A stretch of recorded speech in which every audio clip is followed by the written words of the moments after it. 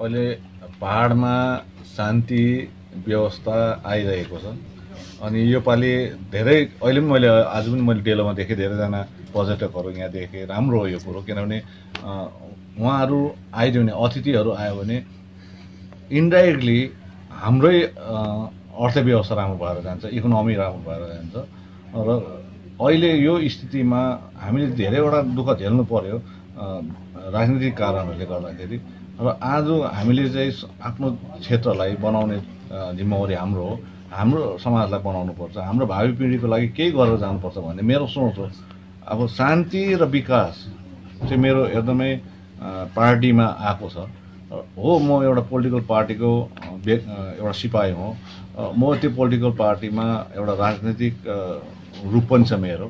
तर मैले 21 तारिक जनवरी 2018 मा सुकुनामा जुन सभा भएको थियो त्यति बेला मैले भनेको थिएँ कि म घरिघरि म भाषणहरू दिन्दिनँ, म पोलिटिकल उयसमा जाँदिनँ, म सामाजिक काम गरेर जान चाहन्छु र यहाँको अहिलेसम्मको समस्याको केही हदसम्म समाधान गर्ने मेरो एउटा आफ्नो दृढ सङ्कल्प छ। सङ्कल्पित भएर काम गर्न चाहन्छु भन्दै पनि यो 8 महिनाको अवधिमा मैले धेरैवटा कुरोहरू देख्दैछु, बुझ्दैछु, कतिजना पार्टीबाट बोलेकोहरू पनि सुन्दैछु।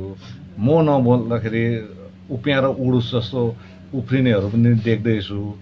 अनि यसरी नबोलिरहँदाखेरि पनि कोही कोही बेला आफूलाई के पनि लाग्छ भने म साँच्चै लाटा पो भयो के हो राजनीतिमा, त म आफै पो गोगा भयो के हो, म त बहिरा पो भयो के हो जस्तो पनि लाग्छ। सायद उहाँहरूले पनि त्यो सम्झेर होला।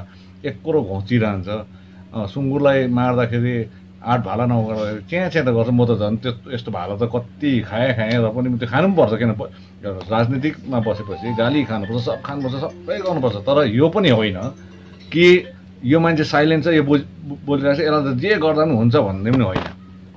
अनि त्यसले गर्दाखेरि म त यो जुन 8 तारिक खरसाङमा भइरहेको छ, त्यो पछाडि कालिम्पोङमा हुँदैछ, दार्जिलिङमा हुँदैछ, 3वटा जनसभा हुँदैछ। त्यो दिन 8 महिनाको अवधिमा जिटिएले कुन प्रकारको कामहरू गरे हेर्नुहोस्। आज त प्रत्येक दिनै काम भइरहेको हुन्छ, प्रत्येक दिनै नयाँ प्रोजेक्ट आइरहेको हुन्छ, सबैको भइरहेको छ। तर हामीले पेपरमा र तपाईँहरूको प्रेसमा दिइरहने टाइमै छैन, यति बिघ्न भइरहेको छ। अब त्यो कहाँ दिइरहने? अब त्यसले गर्दाखेरि यो सबै कुरोहरू हामी राख्दैछौँ। साथसाथै राजनैतिक तहमा पनि कतिवटा कुरोहरू मलाई लागेको कुरोहरू यो मैले भन्नै पर्छ, किनभने एउटा राजनैतिक दलको एउटा नेतृत्व भएपछि मैले कतिवटा कुरा सुन्नुपर्छ, कतिवटा कुरो जनताले भनेको कुरो पनि बुझ्नुपर्छ। र अहिले जनताको भनाइ र पार्टीको भनाइ सबैको भनाइ मुताबिक चाहिँ एकपल्ट तपाईँ बोल्नुपर्छ कुनै जनसभा राखेर भन्ने खातिरले गर्दाखेरि यो चाहिँ केन्द्रीय समितिले एउटा डिसिजन लियो र 3वटा जग्गामा चाहिँ एउटा जनसभा राख्ने र त्यसमा चाहिँ मलाई बोल्नु भन्ने कुरा छ र म 3वटा जग्गामा बोल्दैछु। त्यसमा त्यो दिनै के बोल्छु कसो बोल्छु त्यो तपाईँहरूलाई त्यो दिनै हामी खुलासा गर्नेछौँ। र त्यस्तो केही पनि छैन, तर स्वच्छ राजनीति, एउटा हेल्दी राजनीति होस्। चाहे मैले कसैको त्यो दिन क्रिटिसिजम गर्नु छ भने म हेल्दी क्रिटिसिजम गर्छु। तपाईँबाट म झरेर कसैलाई तिमी भन्दिनँ, म तपाईँबाट म झरेर कसैलाई तँ पनि भन्दिनँ। अनि तर यति जो लागेको कुरोलाई म अलिकति विश्लेषण पनि गर्न चाहन्छु, साथसाथै दबाईहरू पनि दिन चाहन्छु उहाँहरूलाई। गोर्खा राष्ट्रिय तपाईँले क्याबिनेट भनेर उहाँलाई त क्याबिनेटको स्तर दिएको थिएन, मिनिस्टर अफ स्टेट दिएको थियो। तर भए पनि अब जेसोस् पदको कुरा आएन। उहाँले एसडिएसी किन छोड्नुभयो र उहाँले कालिम्पोङ, खरसाङ, दार्जिलिङ ब्रान्च कमिटी किन विघटन गर्नुभयो, जिएनडब्ल्यू किन विघटन गर्यो, त्यो उहाँहरूको इन्टरनल म्याटर हो, त्यसमा म कमेन्ट गर्न चाहन्न। र यो बात हाम्रोमा उत्सुकता भन्ने कुरा आएको छैन। उहाँहरूले रिजाइन गरे हामी खुसी छौँ भन्ने पनि छैन। उहाँहरूको हामीले हाम्रो कार्यक्रम गर्दाखेरि उहाँहरू खुसी हुन्छ हुँदैन हामी जान्दैन। तर उहाँहरू आफ्नो आफ्नो पार्टीले आफ्नो आफ्नो डिसिजन लिएर जान्छ, आफ्नो आफ्नो स्ट्राटेजी हुन्छ, रणनीति हुन्छ। त्यसले गर्दा उहाँहरूको रणनीतिको माथि त्यो निर्भर गरेको हो 22 तारिकको दिनको घोषणा। त्यसले गर्दाखेरि यसमा म धेरै कमेन्ट गर्न चाहन्न। तर यति चाहिँ म जिएलएफ पार्टीलाई चाहिँ यो भन्न चाहन्छु कि पहाडको शान्ति व्यवस्था जुन फर्केर आएको छ यसलाई चाहिँ कृपया तपाईँहरूले चाहिँ कुनै पनि शब्दले होस् या कार्यले होस् यसलाई चाहिँ नबिगारिदिनुहोस्। किनभने म चाहन्छु हेल्दी क्रिटिसिजम आवश्यक छ। मैले भन्छु हेल्दी पोलिटिकल कल्चर इस्टाब्लिस गर्नुपर्छ। मारकाट, खेद्नु, जलाउनु, गाली गर्नु, नराम्रो नराम्रो वचन लाउनु, तँ भन्नु, तिमी भन्नु, गिराएर भन्नु, यो खालके ले गर्दाखेरि पहाडको दुर्दशा भएको। आज शिक्षित समुदायले यदि पार्टी पनि नेतृत्व दिँदैछ भने शिक्षित प्रकारले नै गर्नुपर्छ। हेर्नुहोस्, हामीले हाम्रो जनतालाई हेर्नुहोस्, यहाँ त के छ, नेतृत्वले काम अलिकति बिगारिदिँदाखेरि सम्पूर्ण त्यसको असर साधारण जनतामाथि जान्छ। त्यसले गर्दाखेरि चाहिँ म चाहन्छु एउटा मेच्योर्ड पोलिटिक्स होस्, यहाँ हेल्दी पोलिटिक्स होस्। भोलि चुनावमा हामी जान्छौँ, तपाईहरु जान्छ, सबै पोलिटिकल पार्टी जान्छ। जसलाई रुचाउँछ जनताले उसलाई राख्छ, जसलाई रुचाउँदैन उसलाई राख्दैन पनि। यो त जनताको हातमा छ। त्यो म पनि 20 वर्ष गर्छु भनेर घमण्ड गर्नु भएन। अब मलाई जनताले रुचाएन भोलिको दिनमा निकाल्नु सक्छ चुनावको मार्फत।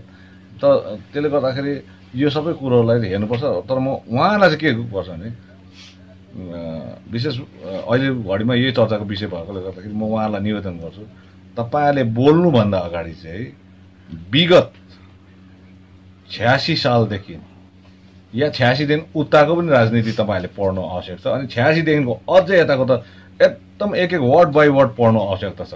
2017 को अक्टोबरसम्मको चाहिँ। तत्पश्चात आफूले बोल्दाखेरि कहीँ कतै उकालो फर्केर थुक्दाखेरि त्यो थुक आफैमाथि पनि झर्नु सक्छ। त्यसले गर्दा यो कुरोहरूलाई चाहिँ ध्यानमा दिनु। मेरो कसैसँग व्यक्तिगत दुश्मनी पनि छैन, कसैसँग मलाई गेम छैन, म सबैसँग हाँस्ने गर्छु। आज मेरो च्याम्बरमा केवल गोर्खा जनमुक्ति मोर्चा पार्टीको क्याडर या सपोर्टर या जनता मात्रै आएर काम माग्दैनन्। मेरो च्याम्बरमा जेले पार्टीकोहरू पनि आउँछन्, उहाँहरूलाई सोद्धा हुन्छ। कतिवटा काम म पास गरेर पठाइदिन्छु, झोडा नाला बाटोसाटोहरू, ठुलो बाटो नसही तर गाउँको बाटोहरू पठाइदिन्छु। तृणमूल कङ्ग्रेसको पनि आउँछ। धेरै महिना अगाडि एकपल्ट सिपिआरएम पार्टीको पनि आएको थियो, त्यहाँदेखि चाहिँ आउनु छोड्यो फेरि। त्यसले गर्दा सबै आउँछ। त्यो लालकोटीको दरबार, लालकोटीको मेरो चौकी विशेष गोर्खा जनमुक्तिको विशेष एउटा पार्टीको लागि होइन, त्यो सम्पूर्ण जनताको लागि हो। त्यसले गर्दा तिमी मेरो पार्टी हो भनेर म सोध्दिनँ।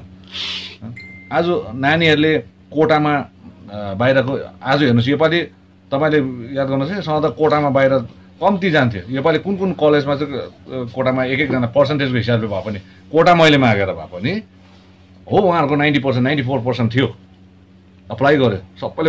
अस्ति हामीले एउटा पास गरेर पठाइदियौँ। र आज तपाईँहरूले सुन्नुहुँदै थियो मणिपालमा मात्रै हाम्रो कोठा छ अरे, सिक्किमको भन्दै थियो। तर आज बेङ्गलको अरू जग्गामा पनि ठुल्ठुलो युनिभर्सिटीतिर कलेजतिर कोटामा हामीले पठाएको। योपालि हामीले 22 जना पठायौँ। हेर्नुहोस्, अब त्यो 22 जनामा आउने नानीलाई, उहाँको गार्जेनलाई मैले तपाईँहरू हाम्रो पार्टीको त्यो गाउँको शाखाको समष्टिको चाहिँ सिफारिस ल्याएर यो मैले भनिनँ। बिमारी आउँछ, बिमारी आउँदाखेरि त्यो तलबाट सिफारिस गरेर ल्याउनुपर्छ है, तपाईँ हाम्रो हो कि होइन त्यो भन्दिनँ। कतिजना चाहिँ मैले अहिले ट्रिटमेन्टमा पठाइरहेको छु। जिटिएबाट अस्ति मात्रै 55 जना बिमारीको चेक काट्यौँ। त्योभन्दा अगाडि 19 जना। त्यो त जिटिएबाट दिने भिन्दै कुरो हो, मेरो गोजीबाट दिने भिन्दै कुरो हो। त्यसले गर्दाखेरि हेर्नुहोस्, समाजमा बसेर जहिले तहिले सबै कुरोलाई चाहिँ राजनैतिक आँखाले चाहिँ हेर्नु हुँदैन। कहीँ न कहीँ गरेर भगवानको पनि डर राख्नुपर्छ।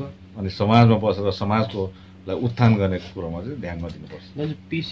अब हेर्नुहोस्, उहाँ एउटा 86 वर्षको बुजुर्ग व्यक्ति हुनुहुन्छ, राजनीतिमा प्रखर व्यक्ति हुनुहुन्छ, कुनै समय कर्सियङ म्युनिसिपालिटीको चेयरम्यान पदमा रहेको व्यक्ति हुनुहुन्छ, अनि धनाढ्य व्यक्ति पनि हो। उहाँलाई केहीको कमी पनि छैन। तर आज जुन जोसिलो कुराहरू कुरा गर्छ, मार्छु काट्छु खेच्छु, यो चाहिँ नौजवानहरूले गर्ने कुरा हो। नौजवान जसको चाहिँ खुन तातो हुन्छ, उनीहरूको विवेक भन्दा पनि ज्यादा चाहिँ छातीले चल्छ, उनीहरूले त्यो गरे। तर आज त्यो उमेरमा पुगिसकेपछि कसैले गाउँमा पनि बुढोपाकाको कुरा सुन्नु भन्छ। बुढोपाकाले भनेको चाहिँ सम्झाउँछ, उसले यो नगर यो गर भने हामीले त धेरै भोटहरू फटाएको, त्यसले गर्दा यस्तो हुन्छ। तर त्यहाँ चाहिँ मलाई चाहिँ उक्त दिन उहाँको मैले भिडियो क्लिप मात्रै त कलकत्ता दिल्लीमा थिएँ, मैले हेरेँ उहाँले बोलेको। तर त्यतिमा चाहिँ मलाई के लाग्यो भने हाम्रो अग्रवालज्यू चाहिँ 86 वर्षको वयोवृद्ध व्यक्ति होइन, तर म चाहिँ यसो 20-22 वर्षको केटा जस्तो लाग्यो। किनभने उसकोमा त्यो खालको जोस त हुनुपर्छ। तर राम्रो कामको लागि जोस भयो भने चाहिँ म उहाँहरूलाई म स्याल्युट गर्छु। तर यो खेद्नुपर्छ भन्ने कुरो छैन। यो एकजना विवेक तामाङज्यूले एउटा हालेको रहेछ पोर्टलमा, उहाँले राम्रो भन्नु खेद्नु भन्ने शब्द चाहिँ होइन त्यहाँबाट जिटिएबाट चाहिँ निकाल्नु खेद्नु भन्ने नगरेर बरु जनतालाई चुनाव गरौँ चुनावबाट चाहिँ उहाँहरू राख्नुहुन्थ्यो भन्ने शब्द प्रयोग गरेको भए त राम्रो हुन्थ्यो खेदाइ भन्ने कुरो चाहिँ राम्रो भएन भन्ने कुरो गरेको थियो अब त्यसले गर्दाखेरि हेर्नुहोस् अब उहाँले के सम्झेर गर्नुभयो अब त्यसमा भन्नु त केही पनि छैन तर आज मेरो पार्टीको फ्रन्टल अर्गनाइजेसनहरूले यो कुरालाई ज्यादा किनभने एउटा नेतालाई कुनै पार्टीको नेतालाई के भन्यो भने सबैलाई मन दुख्छ त्यसले गर्दा उहाँहरूले एफआइआर गरे के गरे पोस्टरिङ गरे त्यो उहाँले गर्नुभएको छ तर मैले जस्तो पहिला चल्दा त्यस पछाडि मैले प्रेस रिलिज गरेको थिएँ प्रेस रिलिजमा मैले नराम्रो कहीँ पनि देखेको थिइनँ यति हो तपाईँले त्यो भन्नुभएको छ भने आज म जुन पदमा छु त्यो पदको हैसियतले म कानुनी पदक्षेप लिन्छु भनेको थिएँ त्यो कोर्टमा जान्छु भनेको यो एफआइआर गरेको भिन्दै कुरो हो